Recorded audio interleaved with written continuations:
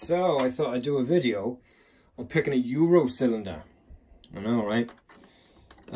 Just because this is a cool indicator lock.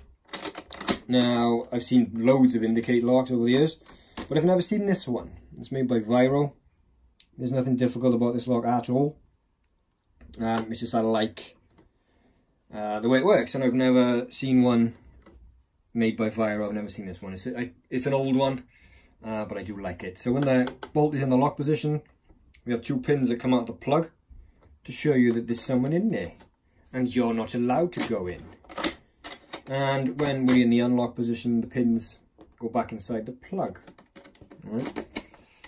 So yeah, I do like it, and I've never seen this particular one before, so I thought I would pick it. And it may surprise you. Well, it shouldn't do, because I own a training company, but I do pick Euros and rims every single day. It's just I don't make videos on it. I can do, if you want. I'm more than happy to do that. If you'd like to see something a little bit different. But yes, I'm going to open this little tiny door. Now my hand is over here, because I don't want to get it in the way of your viewing pleasure, if you can call it that. Because I want to open up this tiny little door with an indicator lock on, because I want to know what's going on in there.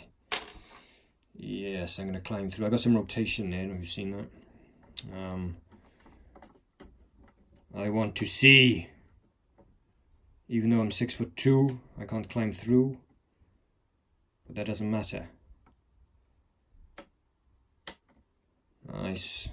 You see the rotation? Show me the rotation. There's another one there on 2.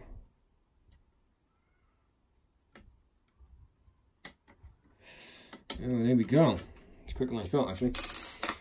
So yes, there we go. I know it's picked in the wrong direction, but I can spin it for you if you want. Let me get a spinner. And put a fucking blade in it. Hold on. Okay, let me just tighten him up. Let's come back a little bit. Are we ready? There we go, and we're in. So yeah, it's not a difficult lock like I said at the beginning, but I do like it. And now we're in, and I'm going to see what's inside it. I'll see you later. Bye!